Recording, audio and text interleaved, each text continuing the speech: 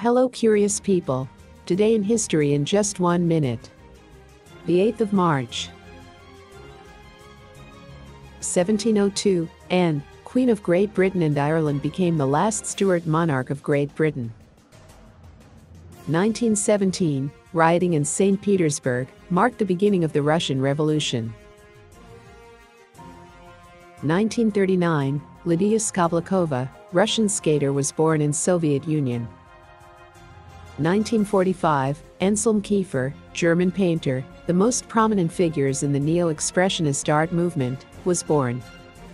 1971, Joe Frazier, American boxer, retained his World Heavyweight Championship over Muhammad Ali. 1977, James VanDerBeek, known for his portrayal of Dawson Leery in the Dawson's Creek, was born in Connecticut, USA. 1999, Joe DiMaggio, American baseball player who was one of the best all-around players in the history of the game, died. Thank you for watching us.